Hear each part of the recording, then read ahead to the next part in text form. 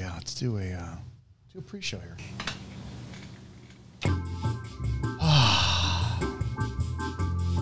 Good afternoon, kids. This is your daily rants of Izzo. No, man. Hi. Can you hear us? Hey, wait a second. Wait a second. Hey, I think I see Kyle over there. It's the story. I feel like that's. I think I see Kyle over there. See what I did there? Do you see? No, he's so upset that he had to leave the show already. Matt just felt like he just couldn't handle it. All right, kids, this is the rants of it. Nobody got that joke. Rants of Izzo show here. Just tell people you're 29 every year. You're getting to the good stuff here. The good stuff's after 30, I feel like. Yeah, we were sold a lie back in high school. They're like, these are the best years of your life. No, they're not. What? Gotta wait for him to put his headphones on. Is it your birthday? Scott? Penis? Test? Burn Pit can't hear us today. Can you hear us? Yeah, we can hear you fine. Yeah. Yes. Oh, I don't think you can hear us. Yes, we can. I can't hear anything. There you go. This is fucking ridiculous. There you go. Oh my! You testing? there you he can hear me? is. Yeah, I heard you the entire time. You guys didn't hear me say, "Hey, I think I see Kyle over there." No. There you go. Is it your birthday, Scott? Next Wednesday, it's my birthday. There you go. Your birthday. We're gonna do the show nude. All right, kids. This is the Rants of Izzo show here on Spreely Media. It's Wednesday. Burn Pit Podcast boys are sitting in. Today's show is brought to you. Who's it brought to you by? Do you have thinning hair or dull, dry skin because of menopause? Have you been trying those powder collagens and not seeing any results? Well, Kickstart Collagen and Elastin products Rev Up by Radiance visibly reduce fine lines and wrinkles, and they boost hydration for an all-out gorgeous skin with Beauty Focus Collagen. Our clinically proven collagen drink enhances your beauty with a combination of unique benefits that you simply can't find anywhere else. Made with zero artificial colors, flavors, or sweeteners, visit www.angiezwick.com or email Angie at angiezwick.com for more information. There you go. If you're an old broad who's going through menopause and you're like, damn, I need some collagen because my shit's gone haywire, get a hold of angiezwick.com. She's today's show sponsor.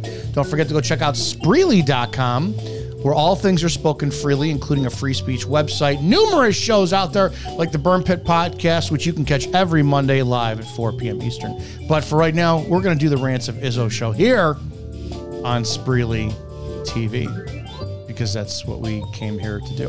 All right, sit tight, kids.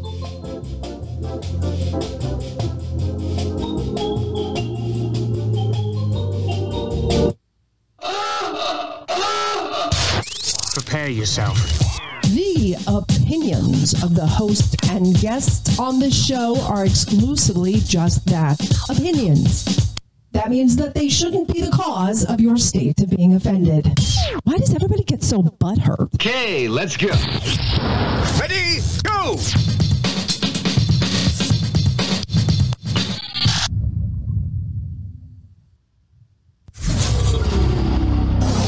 Sit down, shut up, and pay attention. Damn!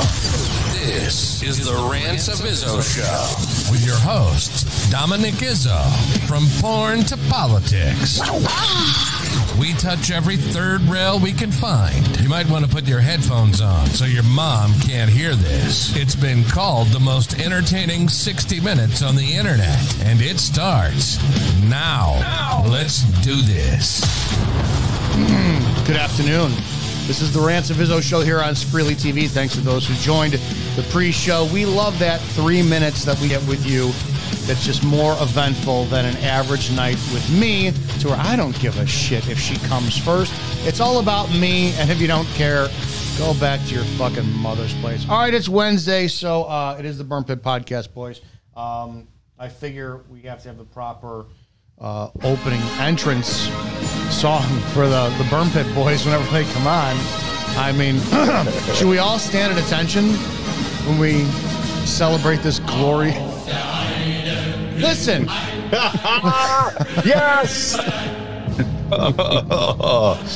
Oh man, That's not funny. I can't believe you. Oh my God. I thought about this. We are having what seems to be a rut of discussions with a certain topic lately, and I don't care because it's a topic that needs to be discussed. So if anybody has a problem with the content that we're having, I just don't tune in on Wednesdays. I really don't give a shit. But the other side of the coin is that I find humor in a lot of things. I watched some video or some post today, like by the New York Post, that talked about some nurses found dentists found a cancer patient's diary, and they were caught on video, like laughing and mocking at what they read. And I'm like, dude, I don't give a shit. We used to make fun of dead kids. We used to make fun of abuse victims, you name it, when we went back to roll call, because that's how we deal with the stress. So I don't give a shit. I find humor in everything. So if I'm going to joke around by having, you guys on and play the Nazi marching song, I don't give a shit. I'm so tired of everything having to be uptight, and I just want to have conversations on things as they unfold, because the world needs to be fucking educated as far as I'm concerned. It's as simple as that.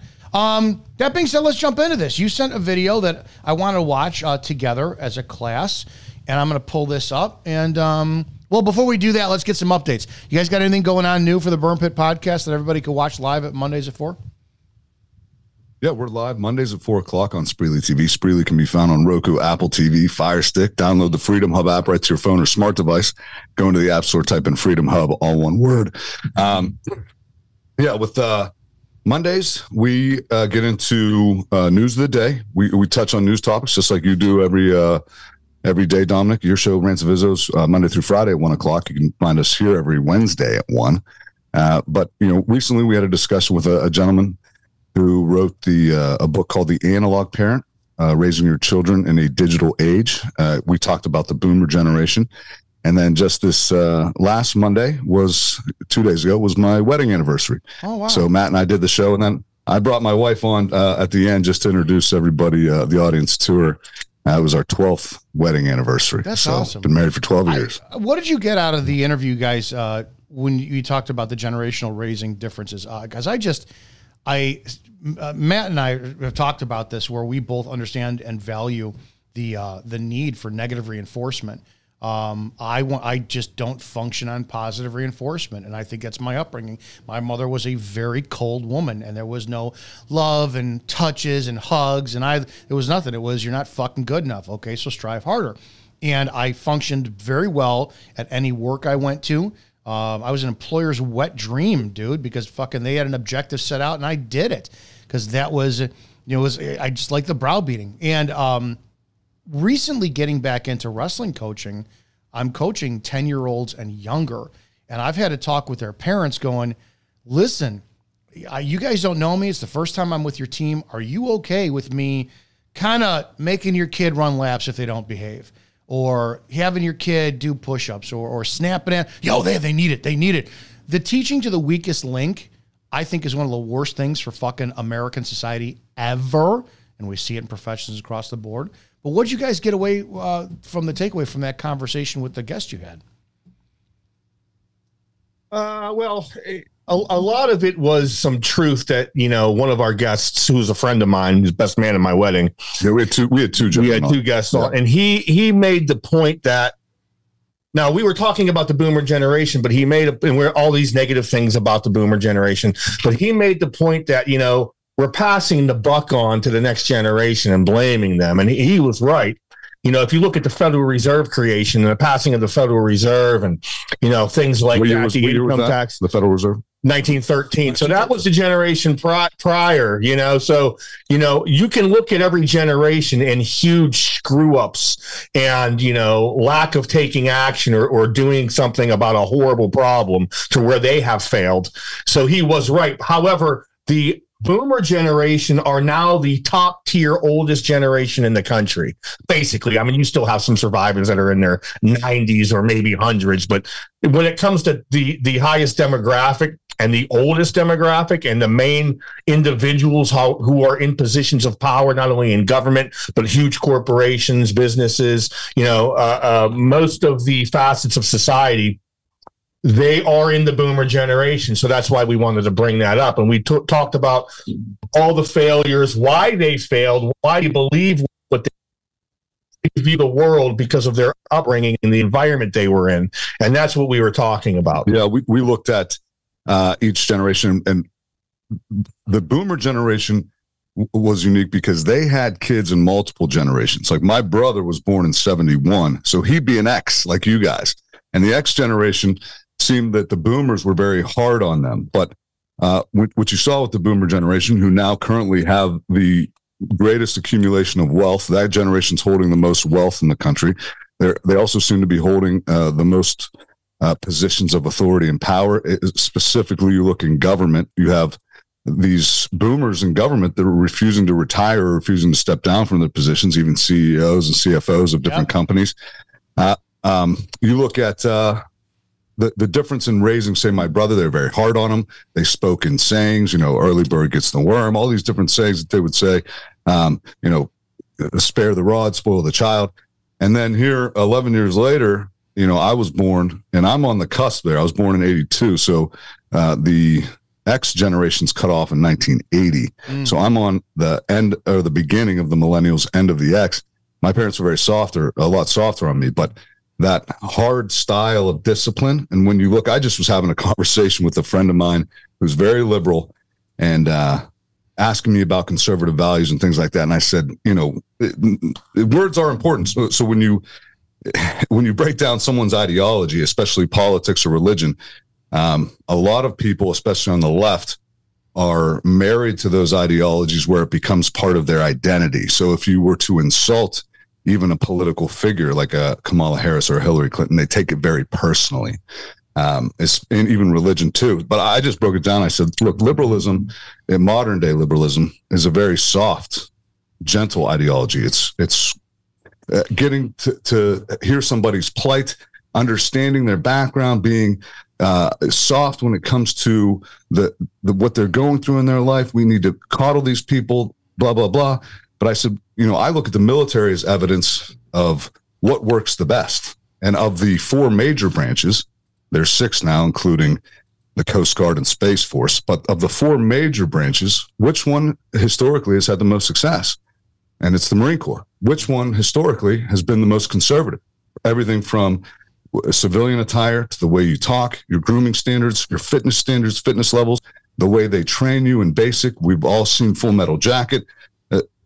The idea of having standards, morals, values, and holding people accountable, and then enforcing that in a way that isn't coddling and reinforcing it with some of that, like you said, negative reinforcement. I don't know how many times a drill instructor, and even outside of boot camp going into the fleet, a sergeant would call you any name, insult your mother, call you faggot, say, well, you're being a pussy, let's go. And you would just go, yeah, I ain't being a pussy. I got to nut up here and do what I'm supposed to do.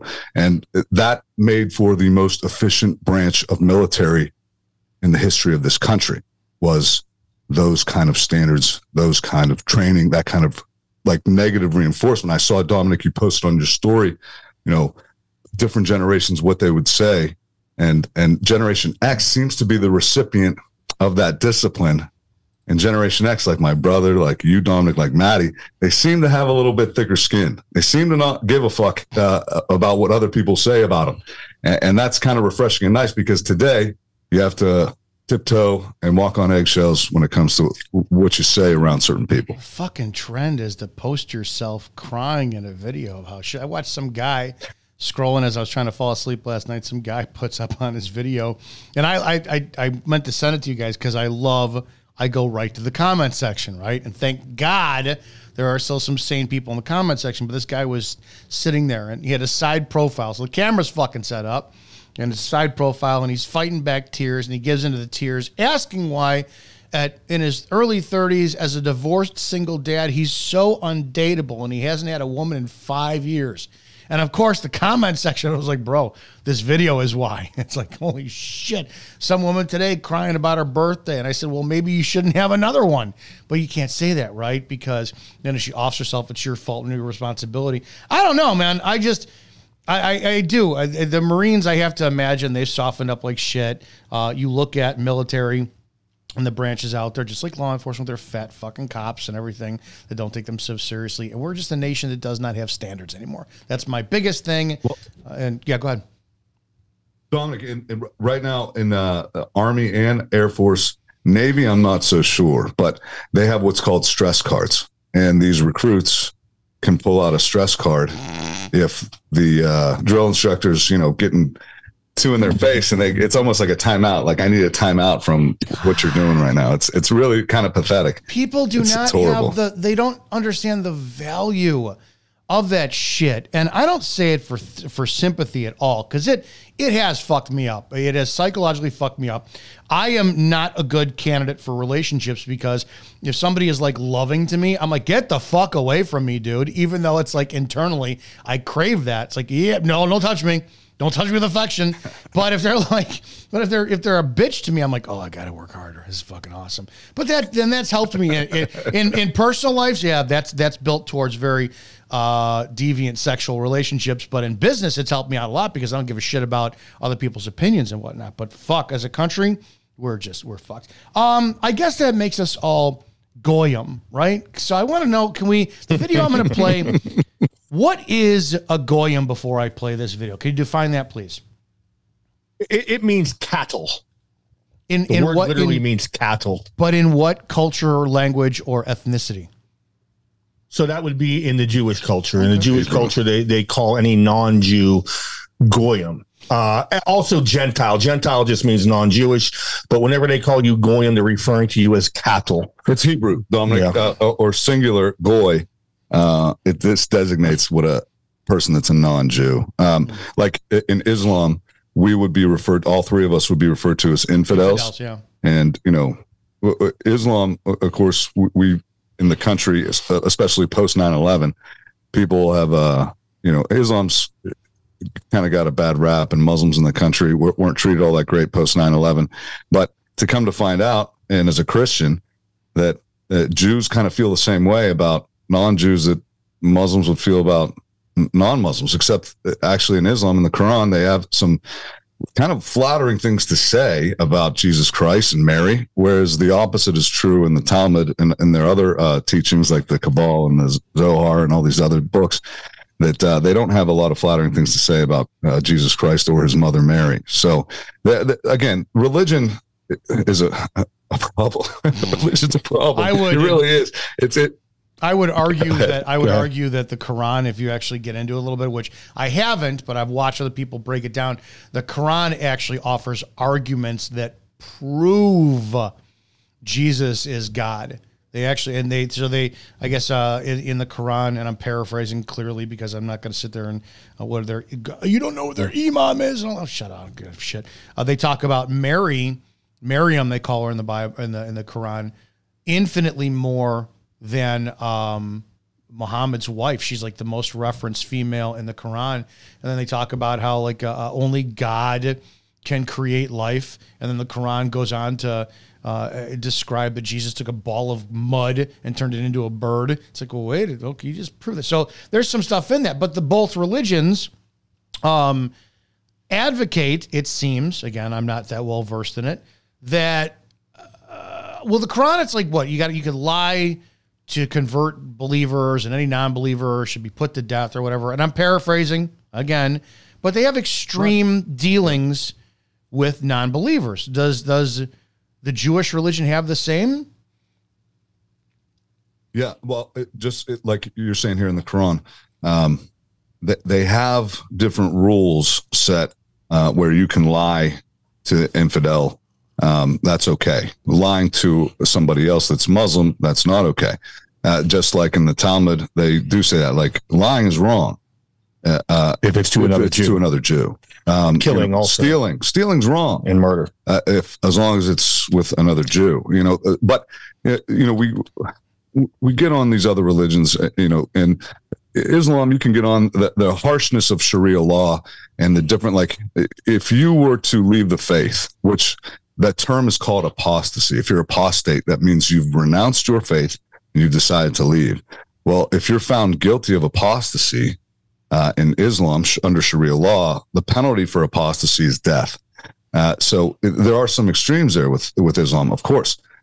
You can say the same with Christianity too. You know, the views of Christians are that you're going to hell. You know, everyone's going to hell if you don't accept Jesus Christ. And that message, I don't think that turns people off a lot. I think when you tell people, you tell people like, oh, you know, somebody who might be gay or someone who might be trans, like, you guys are going to hell. You know, have that Westboro Baptist Church that stands outside of different, abortion clinics or whatever, and or different rallies or parades, and they have signs holding up the funerals of military. Right, God hates fags and all this stuff. But so all three religions. Look at it. You know, how many wars or how many conflicts have been caused because of religious ideology, and it's awful. You ever see Kingdom of Heaven? Ridley Scott film with Orlando Bloom. Yeah, you ever see the director's cut? I have. I own it. Fucking one came out. I was stationed overseas. I was watching Okinawa, Japan. Yeah. Good flick. One of my favorite movies. Renault, bring me war. That's what I do. I fucking love that. All right, and the reason I bring this up is I'm a faith-based guy. I believe in Christ.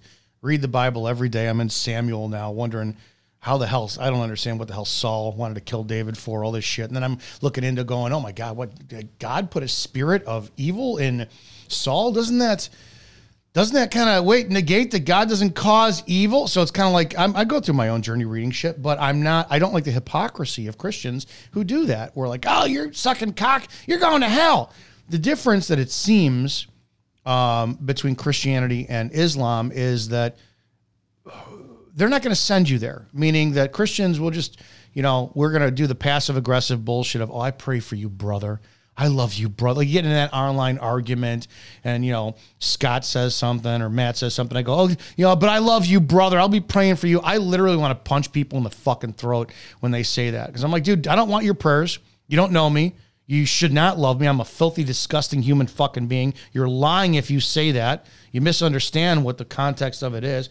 All this shit. But with Muslims, if I was practicing Islam, it seems like I had full permission to cut somebody's head off if they didn't believe or if they practice different. I want to know if we're leading down the same path with what the Jewish religion is. So if they're going to look at us as cattle, I want to hear what they have to say, because I live in a liberal area. I've got an extremely diverse neighborhood. We all get along with each other, but we really don't know who our neighbors are. And when shit hits the fan, if the third world America comes here and you got a loaf of bread and I need to eat, I'm going to steal it. I'm going to fucking knock you out and take it. And you cannot stop me. But I want to know, what are my scheming neighbors who maybe we don't align on the same value of faith? What are they thinking of me? And we're going to play this together and watch this and hear what the old Jewish people have to say about us Gentile Goyim cows, if you will. But this is now as clear as day, that world history is coming down to the two powers, the Western world against Yishmael. There's 70 nations. 70 nations are really 35 and 35. And 35 of them are controlled by what's called Edom, the Western world, what many consider America. And 35 are controlled by Yishmael, the Arab Muslim world. And this is our tradition, that the two main Ummah Ha'olam are Esav and Yishmael, Edom and Yishmael. These are the only two nations that will exist until Mashiach comes.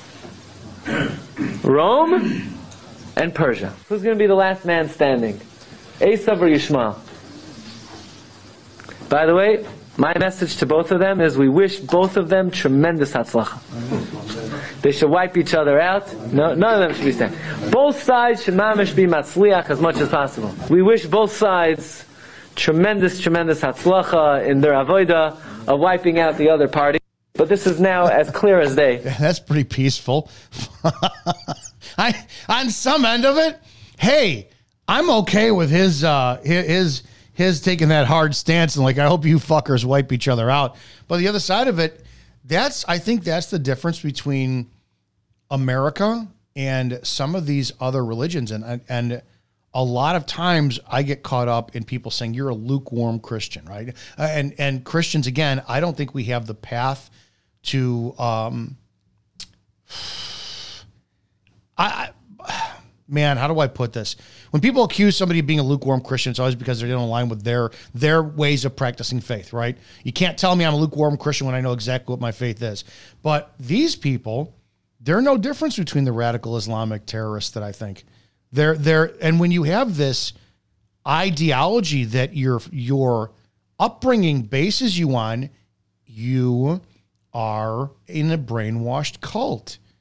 So I take people like this very seriously.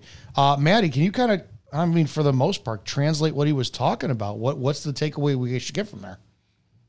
Well, first I want to say that this isn't the only rabbi that says this. There's multiple rabbis that say this. I'm talking lead rabbis who are even advisors to the prime minister all throughout history. This is in their holy book, right? They need to build the third temple, which is on that wall to where there's a mosque, the Al-Aqsa Mosque. And in order for that third temple to be built to where the Mashiach comes, they need to tear down that mosque and build the third temple there. And that's when their Mashiach will come. Whenever with the war he's talking about is the Gog-Magog war, which is kind of like East versus West, or, he says Ishmael, which is the Arabs versus the West. I can break down the history of that. Yeah, he'll be able to break down the history of that. But this is what they want. They've said this for decades. This is what they've always believed in their holy books. And what they're trying to do is usher it in. And I can show you, I can send multiple videos of rabbis even claiming that they believe Donald Trump will be the one to usher in the building of the third temple, to usher in this war. They even have a coin with his face on it. Israel had made a coin with Donald Trump's face on it. I believe there's a menorah on the other side. They worship this guy, and some rabbis even likened him to King David.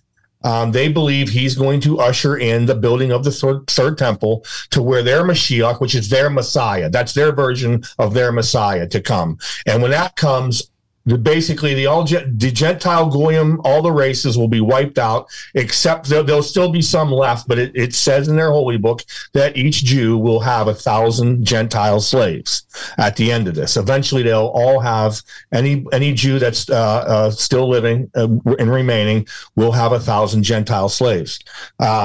That's what they believe. So what they do is, they are now. I'm not saying I believe in any of this stuff, like any religious, prophecies. But what I'm saying is they believe it. They truly believe it, and they're trying to usher it in by force.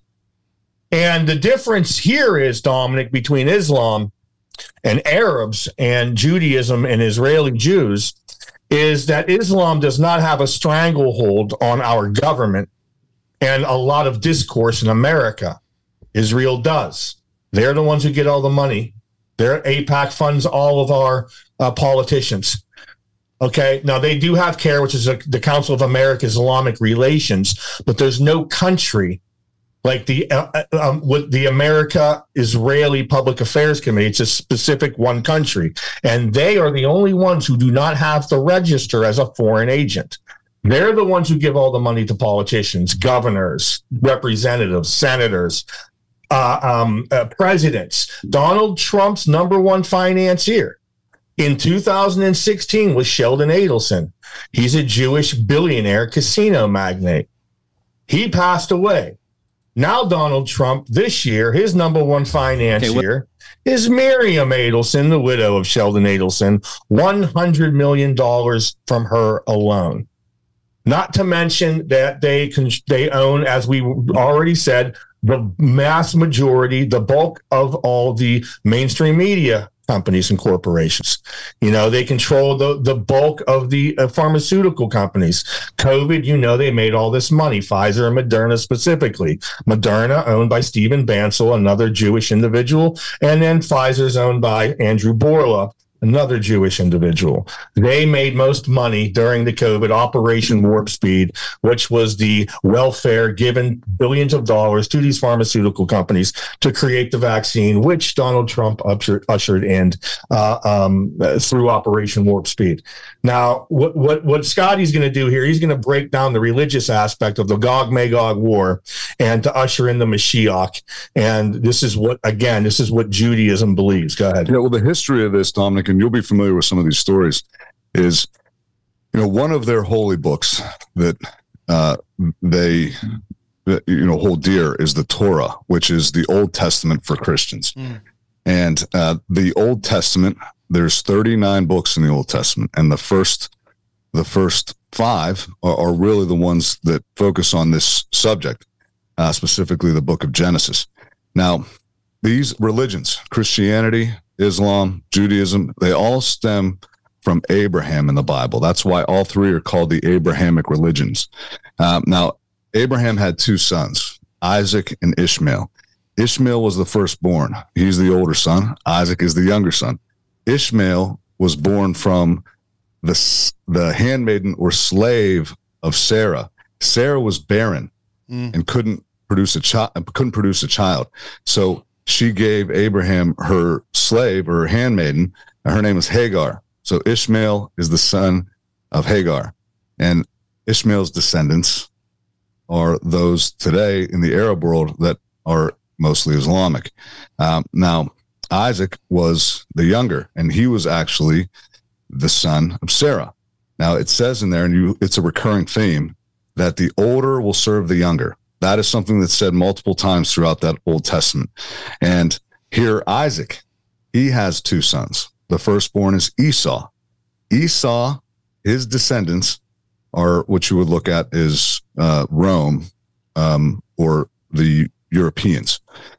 Ishmael or Isaac's firstborn son Esau, the description of him in the Bible, and when you talk about obtaining Isaac's blessings, Isaac was going blind towards the end and couldn't see, so he would feel Esau, and it says in the Bible that Esau had like coarse red hair. So you see a lot the descendants. That makes sense when you think about descendants in Europe. Was he the Esau's one that was considered? Descendants. Was he the one who the Bible describes as being absolutely worthless? Esau? I don't believe so. Well, the reason I'm asking is because what we're seeing is this branching out of covering the globe. And I know one of them was described in the Bible as being worthless, like God says he's worthless. I have to wonder if that kind of points out to the us goyim are worthless in the Jews' eyes. You might be right on that. When we go back and forth, I'll look into that a little bit deeper. But so again, Esau is the firstborn to Isaac. And then of course, Jacob is the second born. And again, it keeps saying the older will serve the younger. Jacob, the descendants of Jacob, the descendants of Isaac, those are today what the modern day Jew would claim and say that we're descendants. But the Jews today, I think the percentages in Israel, that the majority of the Jews living in Israel are they're called Ashkenazi. Yes. Ashkenazi Jews. Which really, they're not even Hebrew.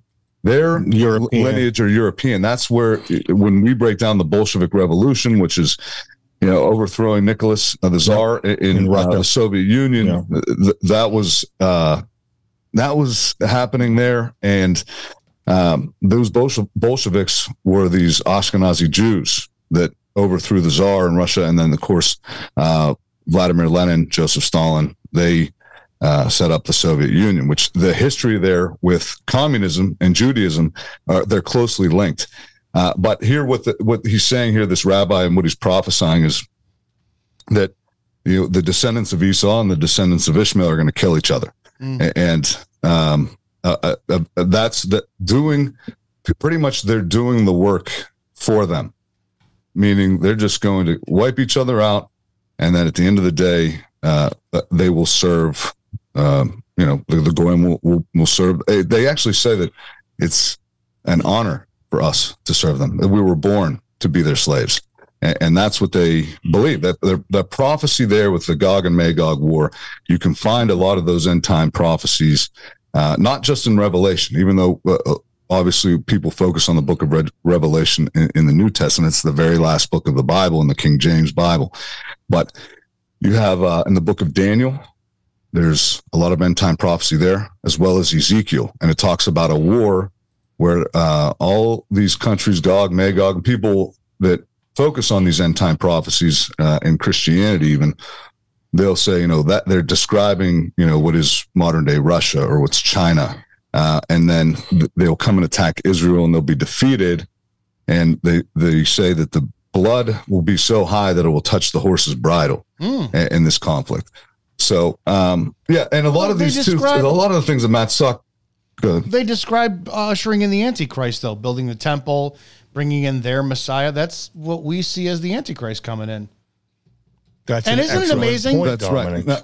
Dude, it is. Well, isn't it amazing how what Matt said, if you really boil down to it, if I'm going to defend Christianity for a second, pick the three of them, right? Islam, you do this, right? You do these works, you're going to get 72 virgins. You Jews, whatever their thing is, if they're good enough, they're going to get 1,000 slaves, right? Then there's Christianity. You can't do any works. You have to accept the gift, and you'll receive peace. It's like, so the other two, it's like, yeah, we're going to subjugate humans. And the third one is like, no, just, accept the gift and have peace. It's like, and everyone get along. It's like, holy shit.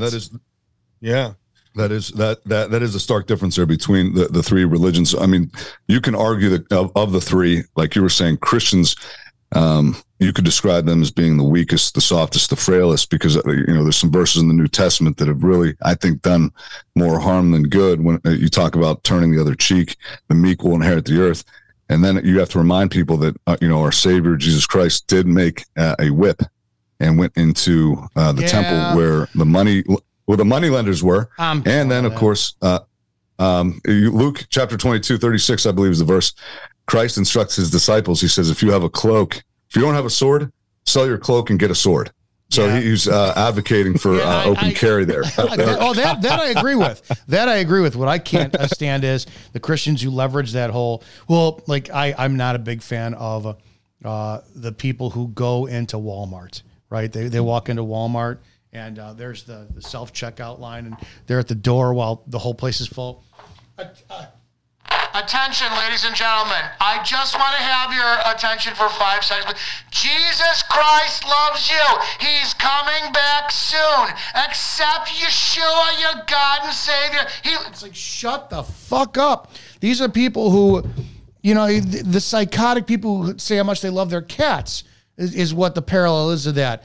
I can't stand people like that. And then when you criticize them going, that's not the way, man. Well, Jesus commanded us to be bold. He went into the temple with reeds and he whipped people. Yeah, because he's God. He could do whatever the fuck he wants. He didn't command us to do that. And then every time you go back to he did give us a new commandment where he literally says, in a new commandment I give you, to love one another as I've loved you. Yeah, but we're called to judge. That's where I step away from Christians like crazy because of their unbelievable hypocrisy. Because it seems like, dude, if you want to be like Islam and throw down and cut some throats, go fucking do it. Don't be a pussy. They're pussies. Well, Dominic, just to play devil's advocate here. Advocate what? This is the history. This is the history of America. Yeah, we did. They were Christians. Every single one of the founding fathers, except for Thomas Paine, was a Christian. They used violence in order to establish a free America. And what were we told? My point is, we don't have to even use Christianity. Self-defense and preservation of one's people, one's culture, one's way of life. In order to fight for freedom, you must use violence. The history of the world, all over the globe, has been that. And my point is, if somebody wants to use a Bible verse in order to explain that reality and that fact, I personally don't have a problem with it. Now, I do get what you're saying. However, it's still a universal absolute in order to use violence. Now, I'm not saying you use violence as evil, but if you want to defeat evil, not to promote evil. Yes, violence is necessary. This is why police officers have tasers, pepper spray, firearms, billy clubs. They must use violence to enforce, we'll say legitimate laws. They do the same with illegitimate laws, unconstitutional laws. But my point is, self-defense is, I think, it's a universal absolute. And if somebody, it's my opinion, if somebody wants to use these phrases from the Bible to kind of ensure people that it is right, it is righteous fury, righteous indignation, I personally don't have a problem with that. That's just me. Well, Dominic, I want to interrupt you for 1 second. Where you're right on that is everything you just said.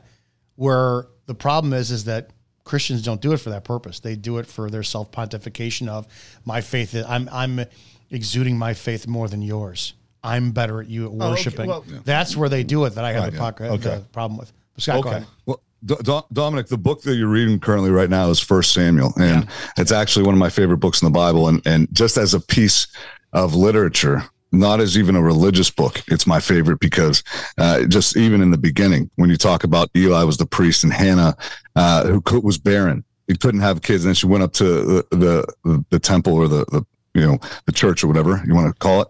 And she prayed to God and said, if you let me have a child for my husband, I'll dedicate him to the church and I'll give him to the church. And the child was Samuel. The Samuel became the first priest of Israel, or priest of Israel.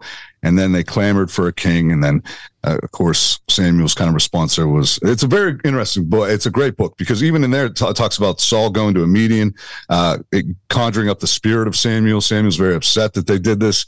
And of course, David, when we talk about the use of violence for self-defense and righteous indignation, righteous fury, things like that, Matt always quotes, and I do too, that, at one point, even David had to pick up stones here. That, it's just, there was no praying your way out of this 10-foot giant. He had to defend his land and what he loved, and he picked up those 5 smooth stones, only needed one. And then when you look at 1 Samuel, it describes the aftermath when he killed Goliath.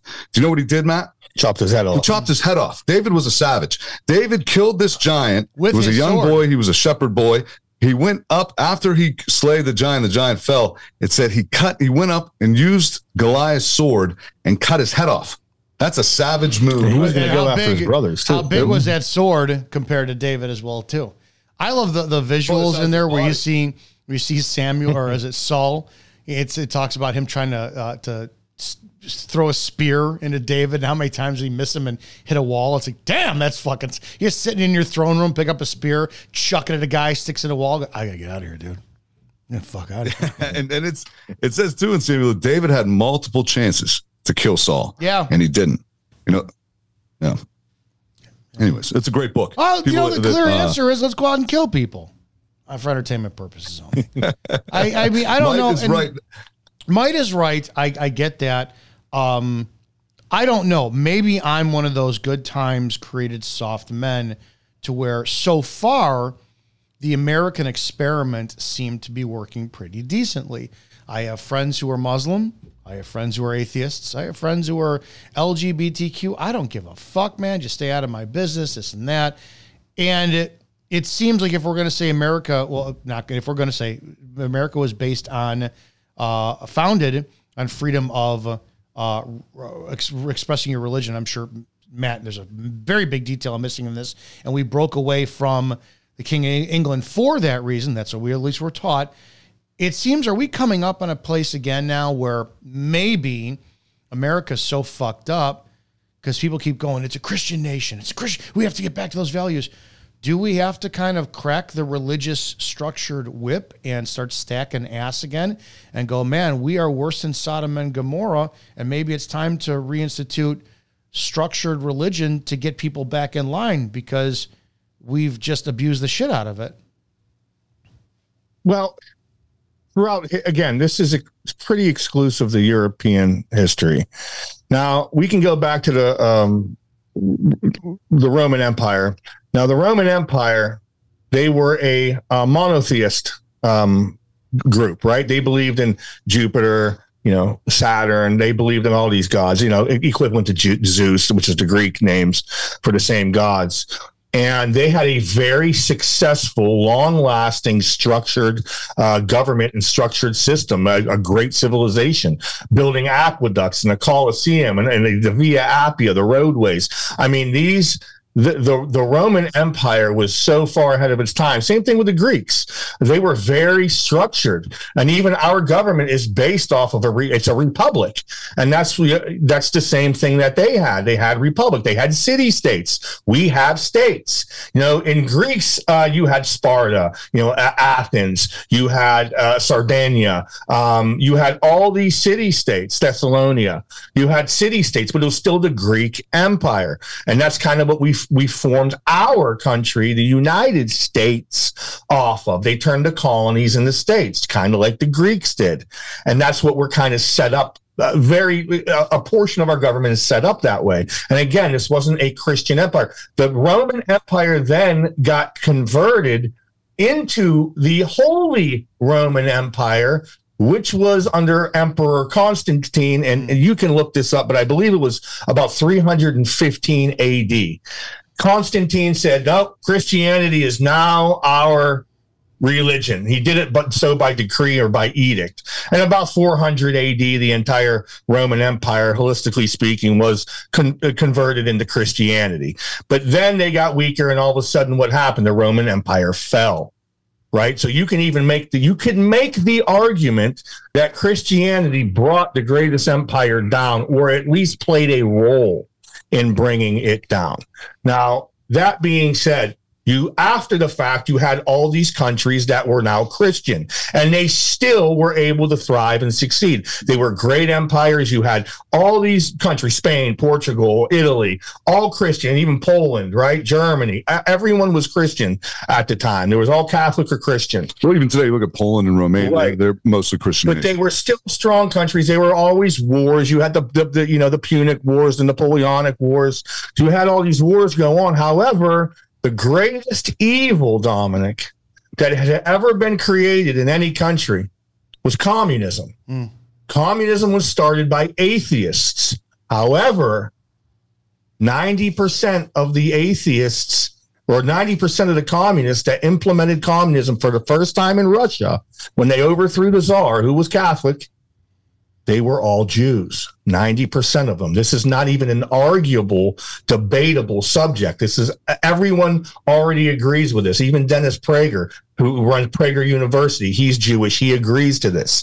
Even Jordan Peterson, okay? Even Winston Churchill in 1920, this is the year after World War I ended, after the Bolshevik Revolution of 1917, Winston Churchill wrote a full-page article on page 5 of the Sunday Evening Herald on February 8th, 1920, saying Bolshevism versus Zionism, the struggle for the Jewish soul, because he knew that all of the Bolsheviks, 90% of them, were Jewish. They're the ones who created the evil of communism, which infected almost all of Europe. You have to understand, after that happened, you had what was called the Comintern. The Comintern was the Communist International. They went over to they tried to overthrow internally all these countries, and they did so successfully for a little while. Hungary was overthrown by the communists run by Bela Kun. Bela Kun was a Jew, atheist, Bolshevik, communist Jew. You had them do it over in Spain. This is why the Spanish Civil War happened. It was the communists versus the fascists. The fascists were nationalists. They were all Christian. They were about their own country. They were anti-communists. Okay, this is what fascism was. Fascism was created as a movement to counter communism. And all these countries that fought communism were Christians. Over in Russia, they burnt the churches to the ground. They killed priests, put them in the gulag. You were not allowed to practice Christianity. But they let all of the synagogues stand, and even Lenin and Stalin both passed anti-Semitism laws. The first ones in existence was in Bolshevik communist Russia, because they knew that all of it was created by Jews and even financed by Jewish capitalists over in America, namely Jacob Schiff and Max Warburg from Kuhn Loeb Bank, as well as other Jewish financiers in other countries that were directly subsidiaries from the Rothschild banking institutions. So the entire creation of the greatest evil to ever exist was a Jewish creation. However, they were atheistic Jews. Go ahead, Scotty. Yeah, I mean, real quick, Dominic, and I'll hand this over, but in January 10, 1963, it was a Thursday in the House of Representatives. They read aloud all these different goals of communists. And like Matt said, they wanted to take over from within. Now, I'm just going to read a couple here of the communist goals to take over America from within. And you tell me how far along we think we are here. All right. So just a couple here. Resist any attempt to outlaw the Communist Party. Do away with loyalty oaths, like, for instance, the Pledge of Allegiance, things like that. Capture one or both of the political parties in the United States. Use technical decisions of the courts to weaken basic American institutions by claiming their activities to violate civil rights. The civil rights movement was a big part of kind of weakening things.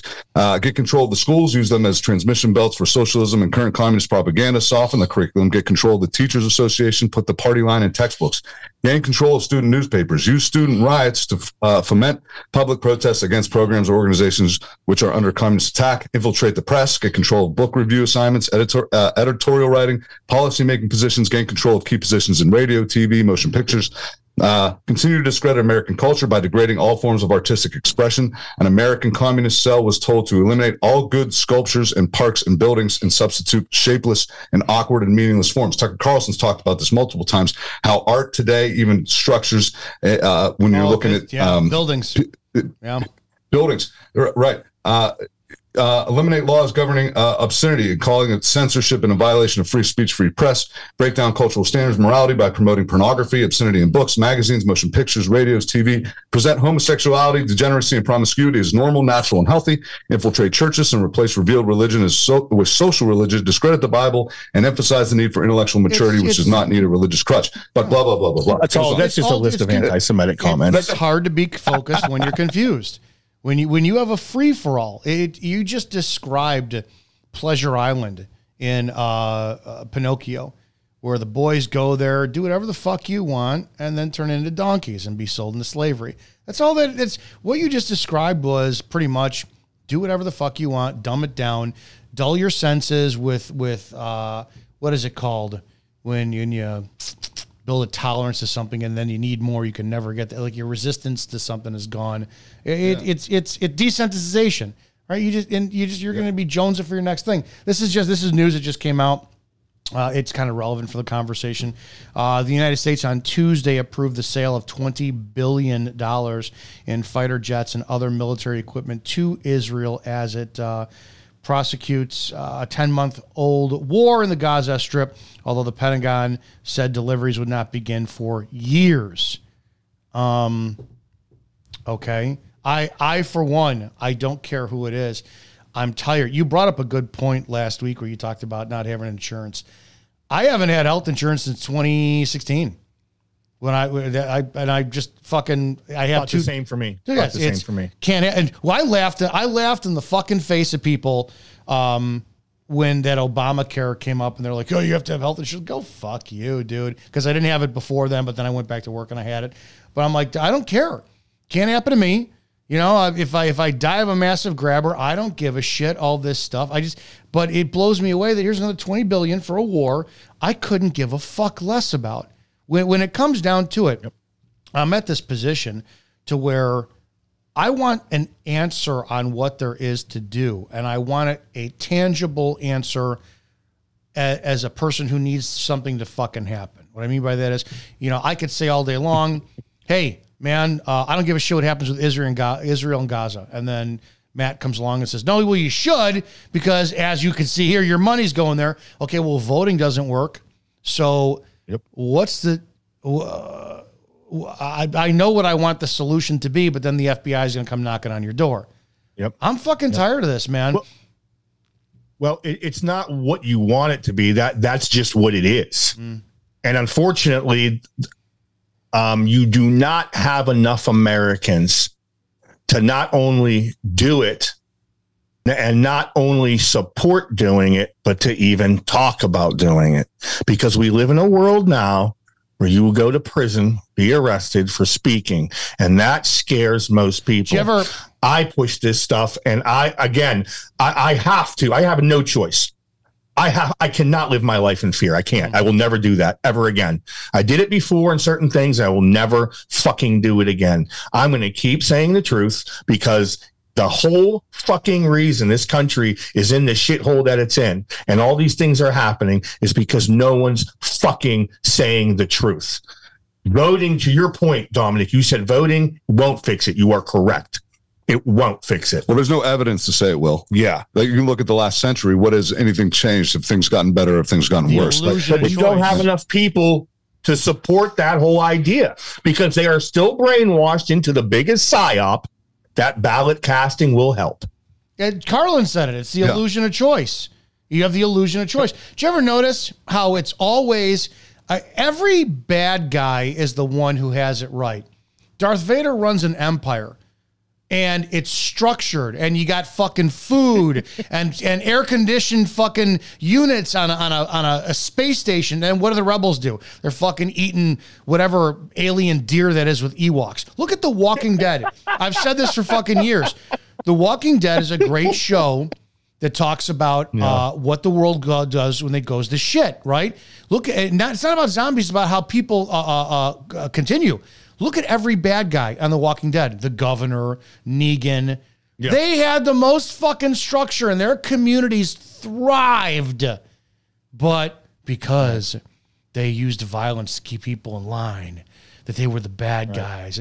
So they want Americans brainwashed to think that if you smell like patchouli and you're in an open relationship and live in a tent in the woods, that's fucking America, dude. Get your flip-flops out.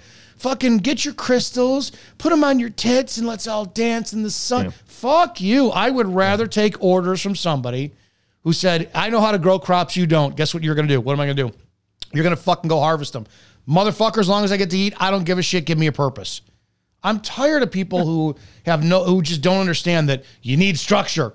And sometimes that structure requires a hand cracking that fucking whip. One of my favorite takes that you have, Dominic, is actually your take from A Few Good Men. That you said that now you're looking back at things, the good guy of that movie was Colonel Nathan Jessup. That he was actually the one that was the good guy. And who was trying to I tell you what, the more and more I watch these movies, I find out that Bane was not the villain in Batman, and Butcher Bill in Gangs in New York wasn't really a bad guy. Dude, fucking Few Good Men, which kills me. Absolutely kills me. Few Good Men and The American President. Great movies. Well, they're both directed by Rob fucking Reiner. Liberal fucking cunt, right? Colonel Nathan Jessup, he has the fucking speech. He has dad too.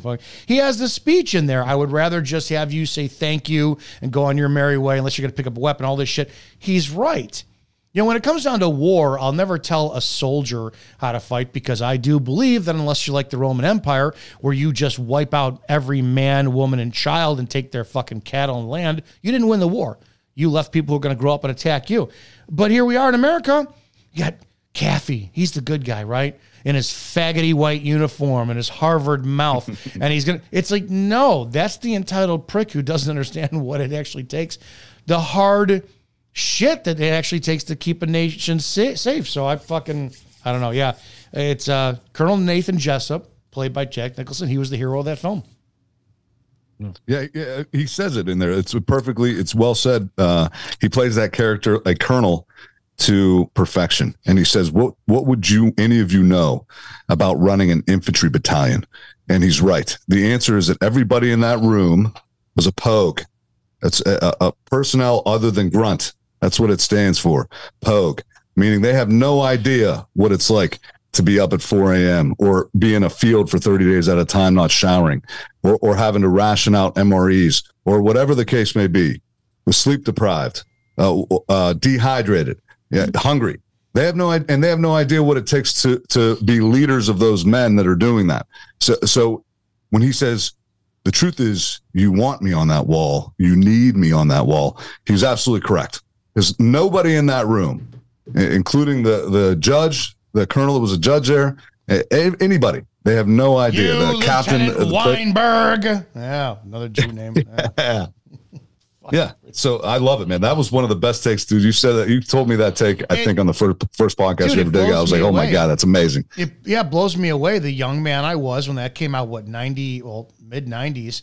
And you're like, yeah, fighting for whatever. And it's like, okay, you look at the whole movie was about a weak fucking pussy who was killed because he couldn't fucking keep up in line in an organization that's sole purpose is to defend our freedom. And we have that everywhere. I just did a podcast with somebody today talking about law enforcement, about how many people are passed through the cracks. because the department will spend 40 grand on training him. We got to put him through. Those are standards. It comes back to standards. We have no fucking standards. We have no concept of survival of the fittest, no concept of pressure testing, and it all should boil down to vote for fucking Kamala Harris because she's a black woman and you're not. And that's what fucking America. I hate this fucking.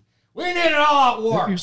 I'm sorry, what? You circled around pretty nice where we started the podcast and where we ended. That was really nice, Tom. I don't know if you planned that, but that's pretty good. Or you vote for Donald Trump because he sticks it to the Dems and says mean things about them. Yeah, I mean, again, I'm not disagreeing. Two sides of the same coin. Oh, yeah. Two sides of the same coin. It's just as bad. I could actually make the argument that the Republicans are worse because they're the ones who are supposed to, they at least claim to champion constitutional rights and freedom. They're the ones who claim to be the champions of freedom. And they're not. They're not. At least the left liberals, I know they're communists, and they don't claim any of that. They are the worst one. Because you have like a perfect example of Ted Cruz when that bag of shit, Sheila Jackson Lee passed away, who was one of the most vile fucking human beings on their side. What do you have, Ted Cruz? Oh, sorry to hear the passing of my colleague, Sheila. Your colleague? You defend that cunt who spoke against your fucking supporters and voters, and this is how you celebrate her? Yeah, fuck them both. The Republicans they're fucking pussy cunts. I can't stand any of them. I really can't. So I'm hoping, Putin, if you're listening, please, would you push that fucking button? I can, if I got to survive a nuclear holocaust, man, I'll eat roaches and fuck blow up dolls that I find left over. Guys, Burn Pit Podcast, Monday, 4 p.m. Eastern. Check them out. These are the Burn Pit Podcast boys. Love having them on. Go do something awesome for somebody today, and if you can't help them, just don't fucking hurt them. See you guys tomorrow.